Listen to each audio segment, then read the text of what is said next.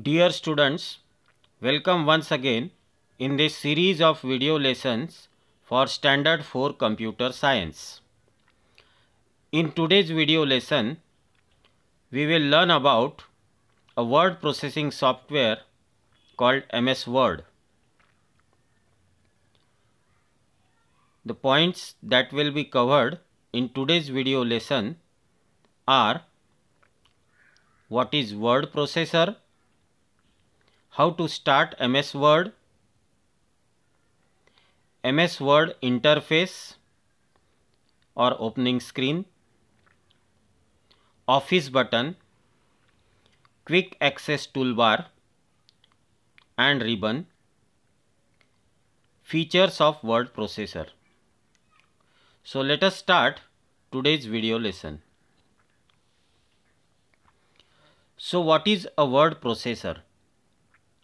Word processor is a software that allows us to do processing of textual matter. Means whatever we type in a computer, we have to type in word processor, and our text can be presented in a presentable manner by using the facilities provided by a word processor. MS Word is an example of word processor. In today's video lesson, we are going to learn about Microsoft Word,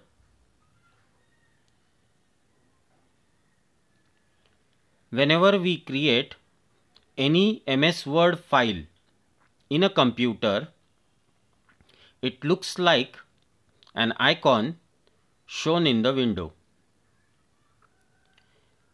MS Word file always has extension .doc or .docx. This extension helps computer to categorize different types of computer files.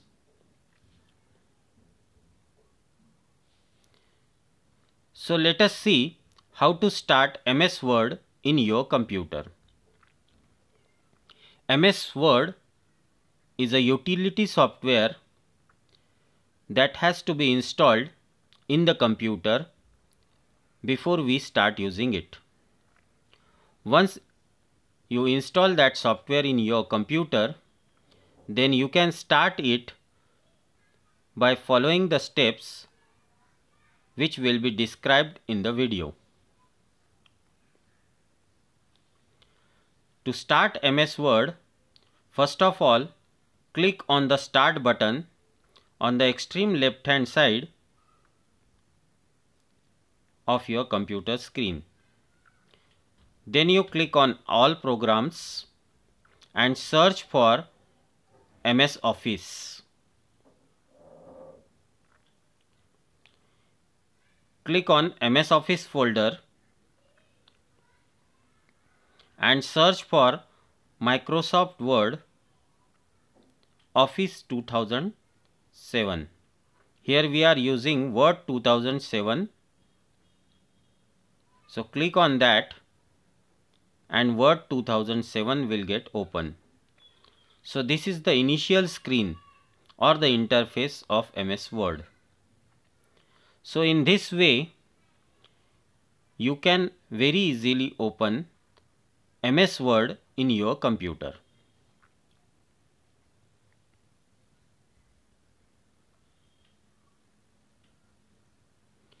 MS Word interface means the opening screen. When you start MS Word, the opening screen looks like this. It has many buttons and options provided. Few of these options we are going to learn in Standard 4. As you can see in the figure, on the extreme left hand side top corner, there is an Office button. Besides that, there is a quick access toolbar. Then you have a title bar where the name of your file, when you save it, that name will appear. Then you have scroll bar, horizontal ruler, vertical ruler, and the text area. Some of these features we will learn in the next slides. Then there is a thing called as ribbon. This ribbon lies just below the quick access toolbar. There are many things on the ribbon. Some of these things we are going to learn. As you can see in the figure, there are different tabs like home, insert, page layout, etc. Then there are various buttons, and all these options are organized in the form of groups, as you can see, like clipboard, font, paragraph, etc. Now we will learn about various options available on the opening screen of MS Word. Here in Standard 4, only few things you are going to learn. In the video which will be played in the window, I am going to cover few options of MS Word interface. These are as follows: Office button, text area, title bar, scroll bar, quick access toolbar, ruler, ribbon, then tabs. In tabs we will be learning only home tab, then groups in the home tab, clipboard and font group. So let us see the video in the window so that these things will be clear to you.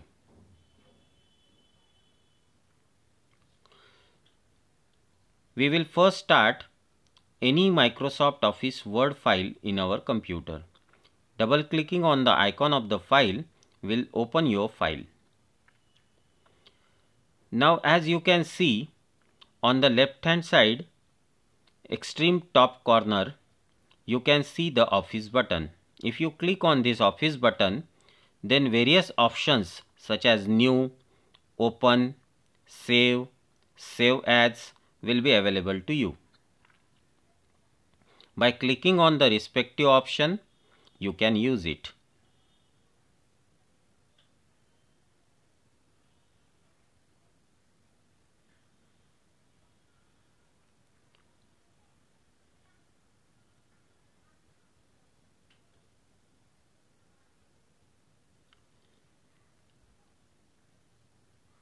This is called as a text area. Means you can also see the cursor. A blinking line appears on the blank page. Whatever you type through the keyboard, that will appear on the right hand side of your left hand side of your text area.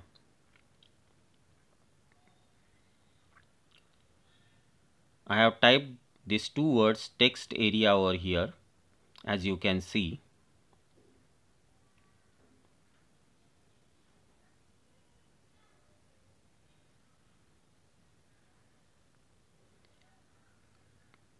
And that blinking line called as cursor, that cursor position will decide where your typed text will appear in the text area.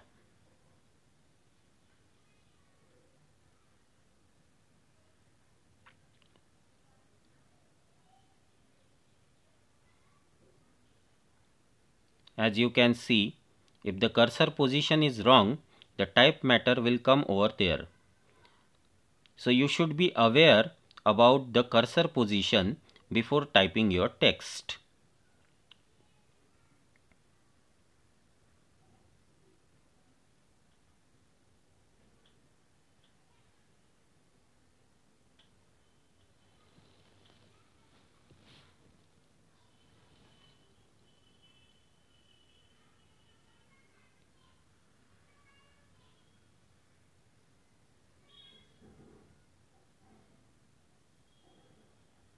So this way, in the text area, you can type any matter that you want. Then you can see on the top the name of the file is written. It is written on the title bar. Once you save your file with any name of your choice, that name will appear on the title bar. And on your right hand side, there is a scroll bar, vertical scroll bar.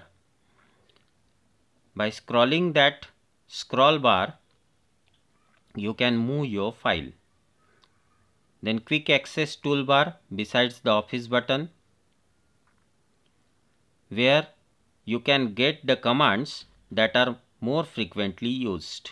You can even add your commands in the quick access toolbar if you like by this method.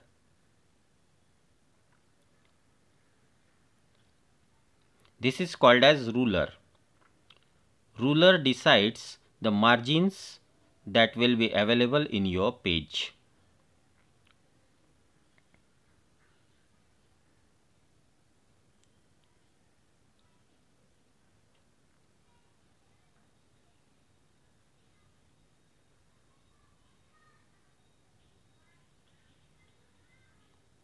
You can increase or decrease the text margin by using a ruler.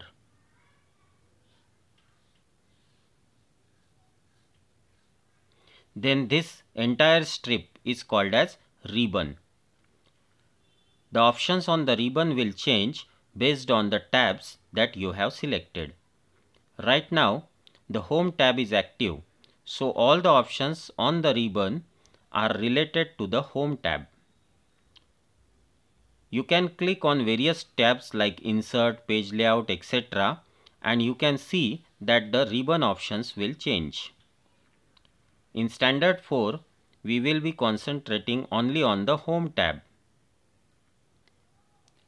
In Home tab also, particularly we will learn about the clipboard and font group options.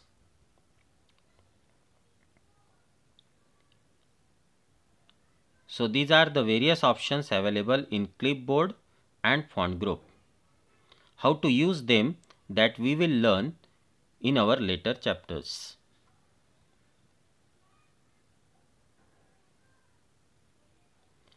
Now features of word processor means what kind of facilities you will get if you are making your document in a word processor.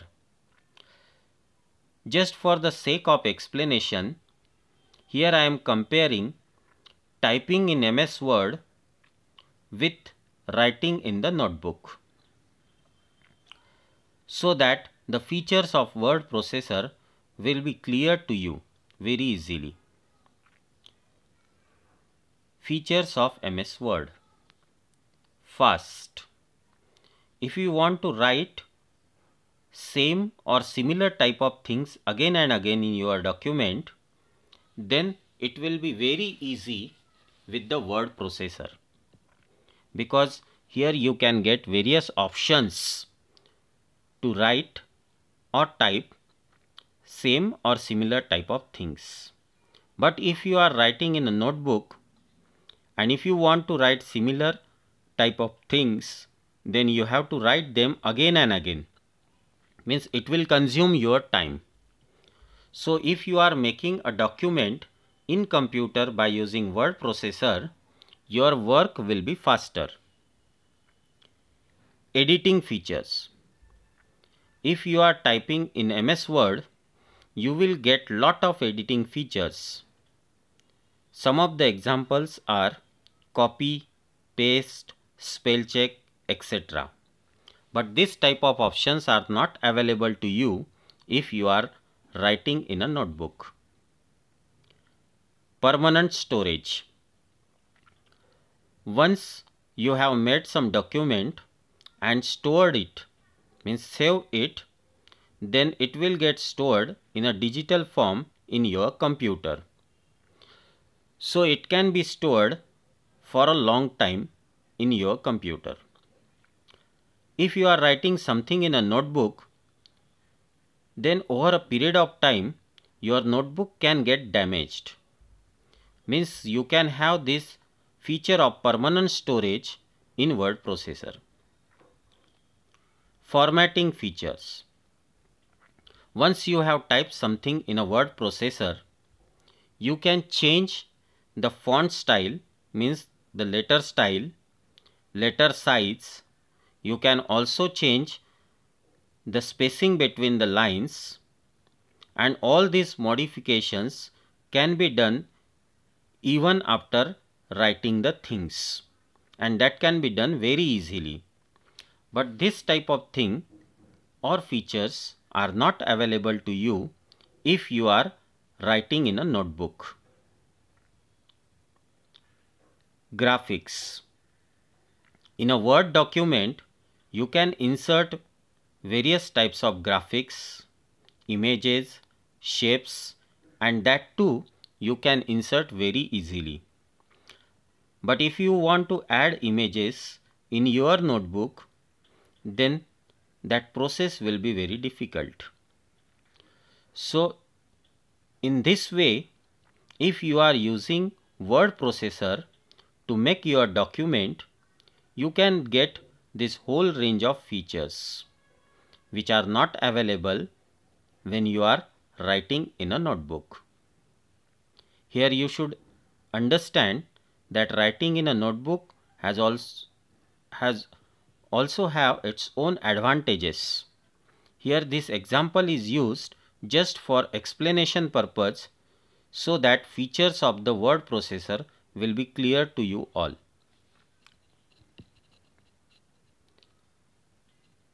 So this is all for today. In next week, you will learn about creating a Word document, saving a Word document, opening a Word document, and text selection methods. I hope you must have understood today's topic. So see you next week with the new lesson. Till that time, stay safe, stay healthy, and take care.